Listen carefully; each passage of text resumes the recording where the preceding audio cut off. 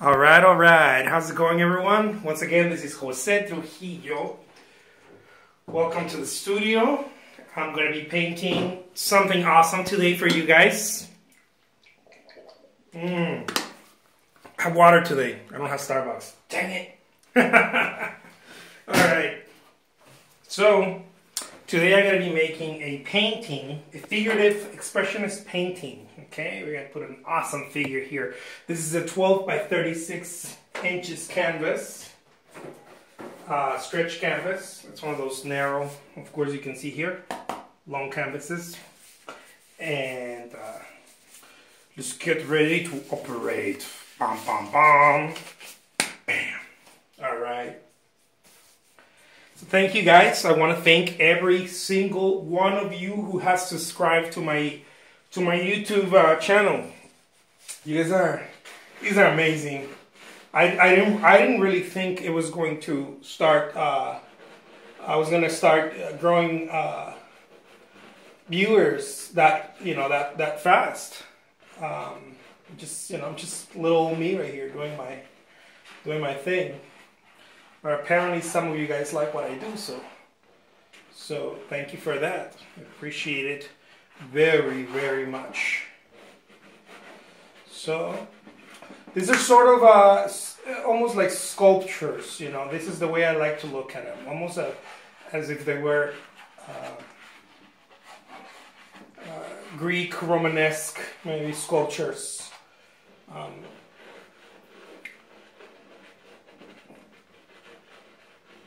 Okay, very intuitive as most of my work. Okay.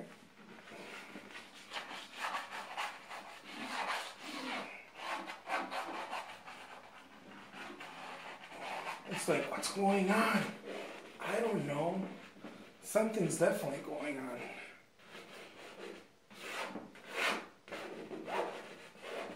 on. Okay. Check it out.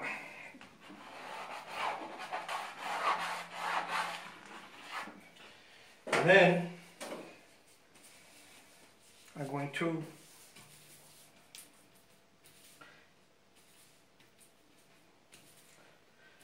some people told me, hey man, you do it so quick, like what do you charge? Why do you charge what you charge if you do it so quick? Of course, me being me, I use the awesome artist cliche. It took me more than 20 years to do it this quick. But it's true.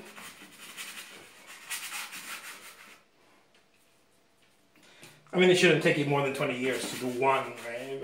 But I'm talking about the whole thing, you guys. You guys know what I'm talking about. I'm talking about the vision. Whole vision thing.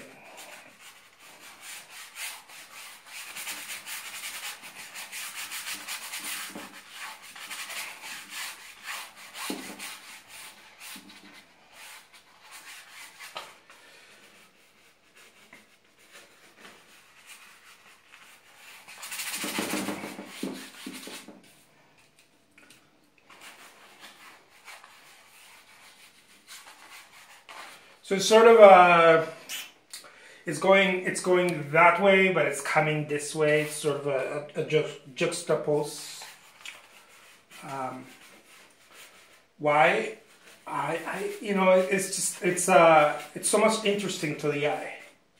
Lately, I've been watching documentaries, little short documentaries. You can find them on YouTube, of Picasso, and I've been very inspired by his work lately.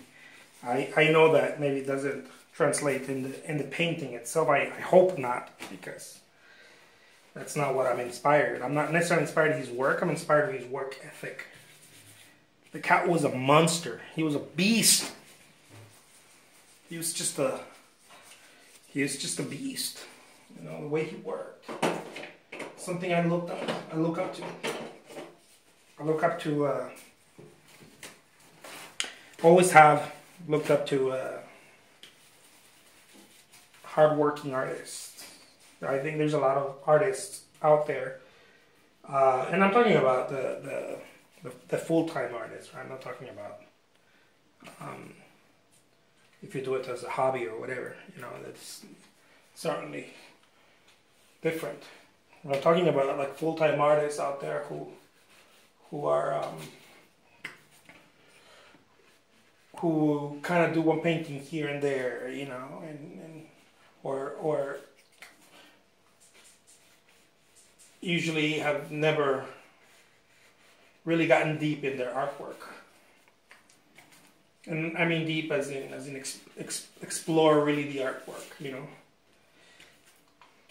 the art, the vision, make it stronger, explore it more. But Picasso, man, Picasso was an animal. He was a complete animal. And I mean that in a good way. I mean, I'm not talking about his you know, lifestyle or whatever. That doesn't. I'm not judging you guys. I'm not judging. The cat could have done whatever he wanted with his life. I don't. That's not what I'm talking about. Some people get caught up on that. You know, they're like, "Oh, Picasso was a nasty man. He was a womanizer. Blah blah. He, you know, he used people, and you know,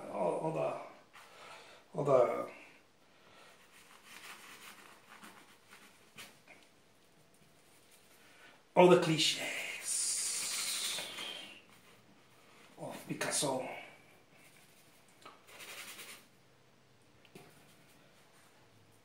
But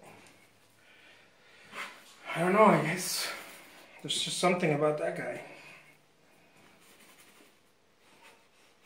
I like how relentless, you know, he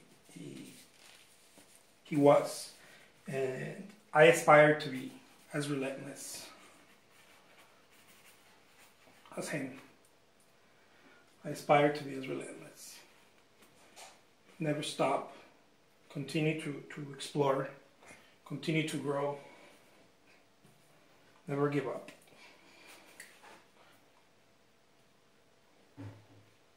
He was an athlete of the arts, that's for sure. Enough about Picasso. I'm here to talk about myself anyways.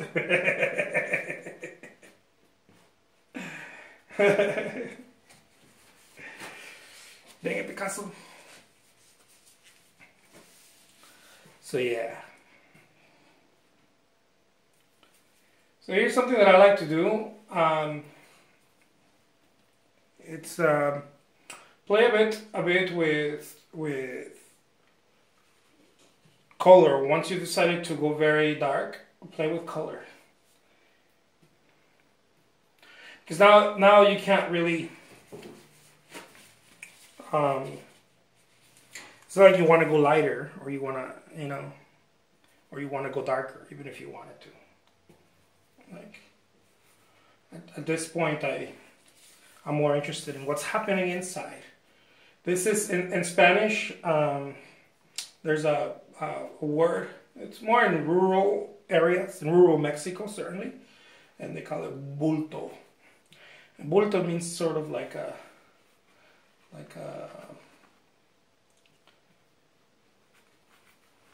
I don't know, so you know, like a thing. You don't really know what's happening. You know that it creates a human figure, you know, but you're not quite convinced what's happening with the human figure.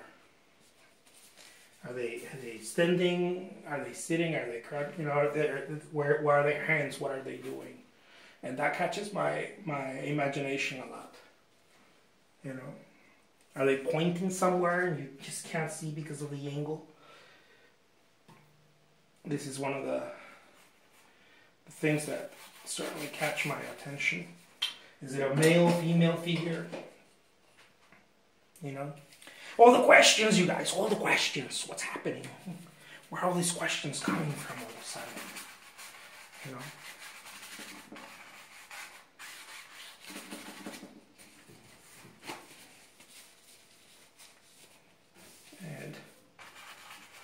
And that's why I say it's like one of those statues, Greek statues, you know, especially one of those vandalized statues after a city was taken, you know, like Rome invasion or You know, you see those with their arms cut off or the noses, you know, and you almost, your brain wants to finish the dialogue. You know, that's one of the reasons why I like intuitive artwork, because it allows for the brain, for the imagination, right, that we all have. It's like we the curiosity is that curiosity is what we're almost all about. You know, we want to finish the dialogue. You know, it's and it's not necessarily like a sneak peek. You know, like oh, look at this, and then no, it's more like you have the components there. You know, you're almost certain of what's happening, but there's something missing, and you like to know what that something is. And the mind will finish the dialogue, or will attempt to finish it. That's what makes it fun, you know. It's the whole point of that's why I'm not a very fan of realism, or you know, unless it's done in a certain way where that has to happen also, where there is not much information, it's just enough information for the curiosity to, you know, to pick in. Because if you give all the information, it's like when you're dating, you know, you're starting to date. I don't know if you remember when you were starting to date. Who doesn't, huh? When you start to date, that's the whole point, you know. It's the whole point of it is that you don't know the person. That is the whole point of that beauty of the dating.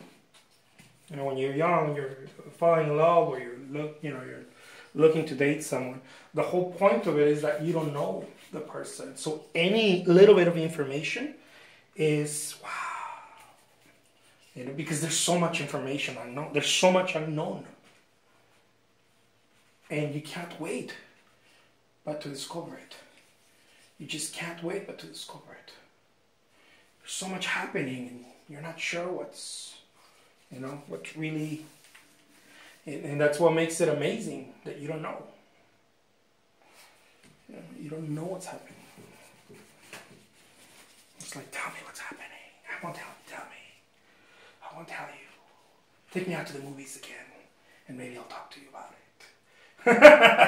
I'll talk to you about it a little bit more. But I think that's the whole thing, no? That there is that aspect that we don't know, and it is what makes it interesting. It's what makes it so dang interesting.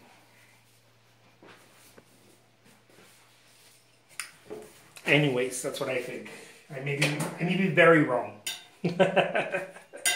But, you know, it's not just dating. I just thought about dating because I think I used that example before. And it's the quickest example I could think of right now. But if you think about it, anything, you know? Anything. Because it's the new. The new is like the new world, you know, the new world. Let's go conquer that new world. I could imagine, I don't know,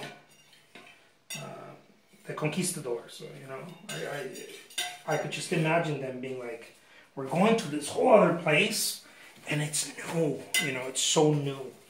Well, tell me about it. I can't because there's not enough information. You know. Well, tell me a little bit more. I can't. Dude, you're either in or you're out. Get on the boat. Get on the boat.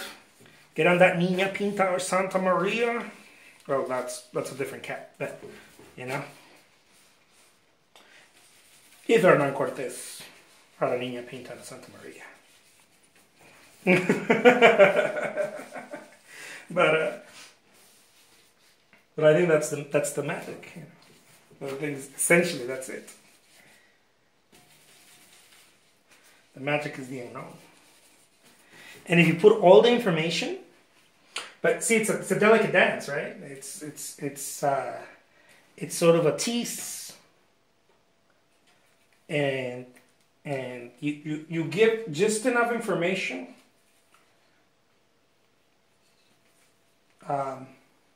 Sort of like a magic, you know, like a magic show.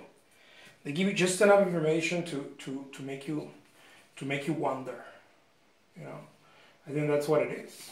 That's one of the reasons I love art so much. It reminds me of that, you know, that this could really mean something else, but I don't know. I don't have all the information with me. Anyways, you guys get the point here. This is the kind of stuff that has always driven me to paint. This exactly it. Because you don't know what happens.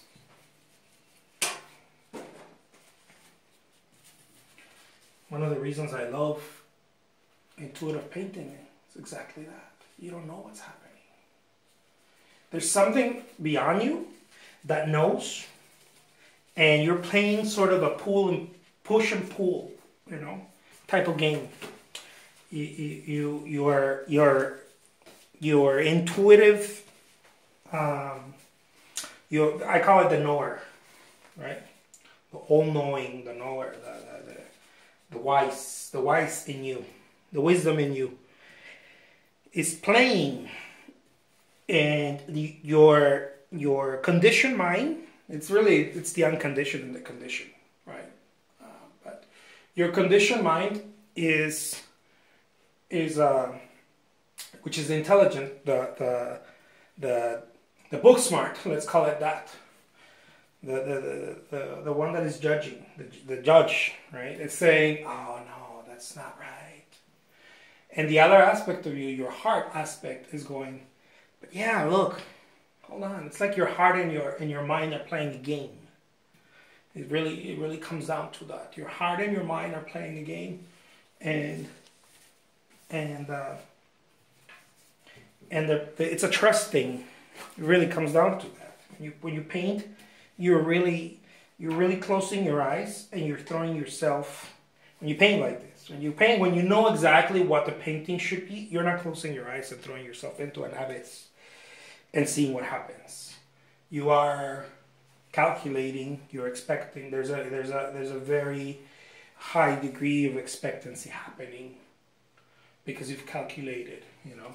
But when you're painting intuitively, it's almost like you were, I call it before, you're dying a little bit. It's a little death. It is a little death. Every time you paint intuitively, you die a little bit. You die to the ego, because the ego wants to control it. The ego wants to say, no, it's wrong. It's wrong, it's wrong. What are you doing? You know, hold back. Why are you doing that?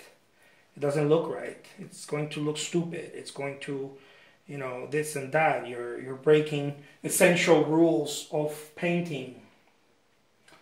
You know, but the heart is like, leave me alone, let me be. The heart doesn't care. It's just that we tamed it to care. We keep taming it. We keep taming it to care. The heart doesn't care. The heart is not supposed to care. The heart is here to live. That's where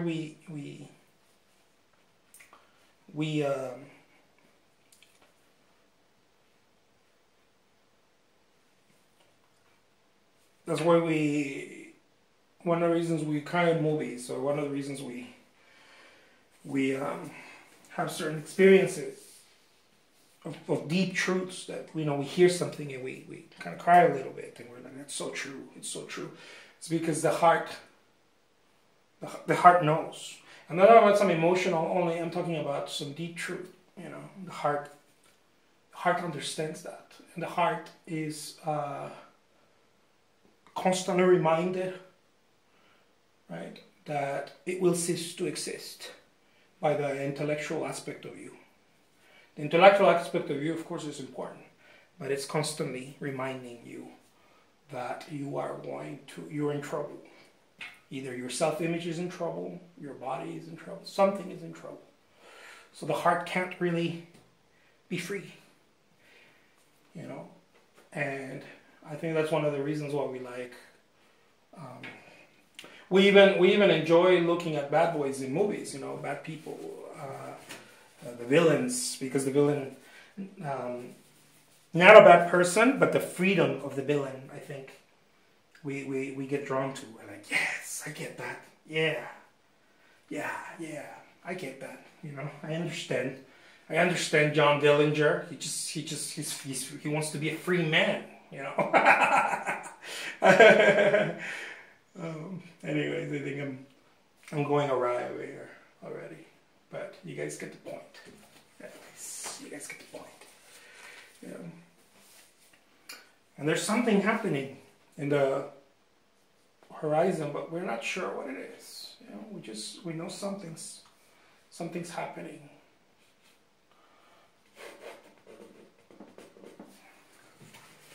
We know that if you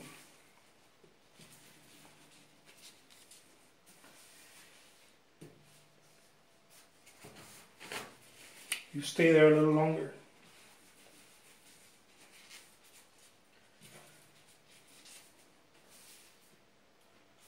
something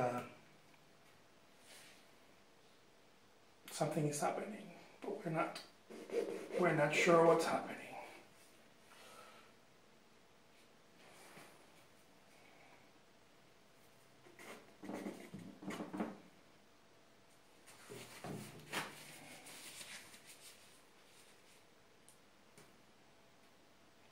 So we keep digging to see what's happening.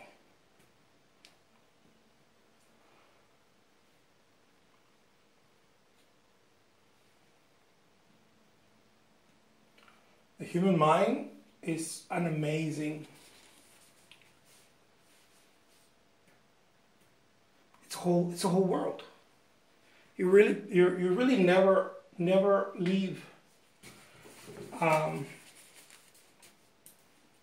the childlike in you. You suspend it for a bit, you know. Work, life, responsibilities. But you really never leave it. It never leaves you. It's that aspect of you that makes you want to fall in love. It's the aspect of you that makes you, if you're into bungee jumping, that kind of stuff. It's the aspect of you that makes you do that. It's the aspect of you that made your mom go, "What are you doing?"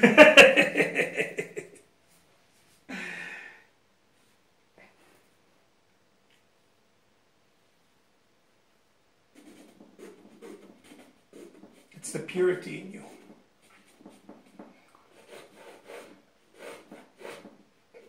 I believe we're all pure. It doesn't mean we behave pure, but that the element of purity is always in us. No one can take that away from you. We try to come up with theories as to why we're not pure in order to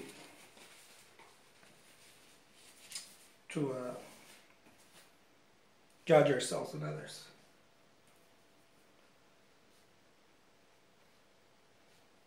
But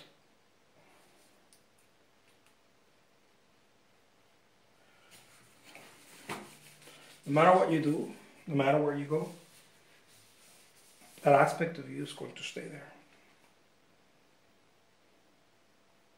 It's what makes you you.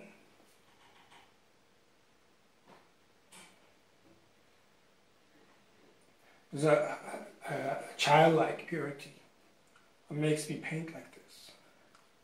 There's a childlike purity in you that is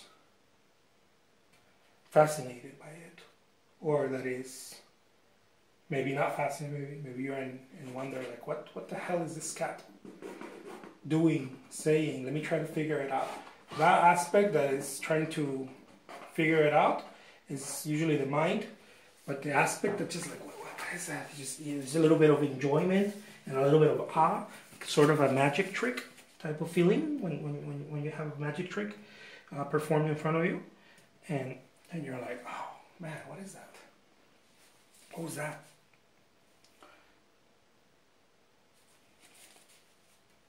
That whatever you're feeling right there, that's pure magic.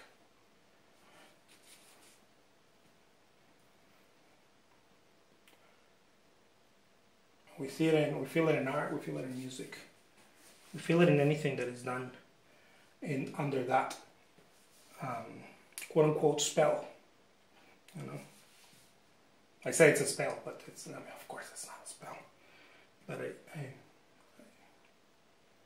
I don't know, artists are weird.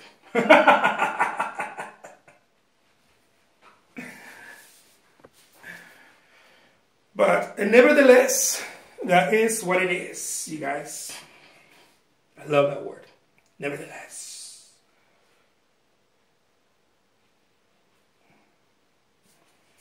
There it is, you guys. There is the awesome Je ne sais quoi de el artista Trujillo. I hope you guys enjoy this session. I hope my weirdness doesn't offend anyone, and if it does, again, it's okay. It's okay. If I haven't offended anyone by about, I don't know, noon, I haven't been doing my job. I'll leave you with this, you guys. This is Jose Trujillo. I am the world's greatest living artist. And that is what it is. Take care. Have a great day. Till next time. Bye-bye.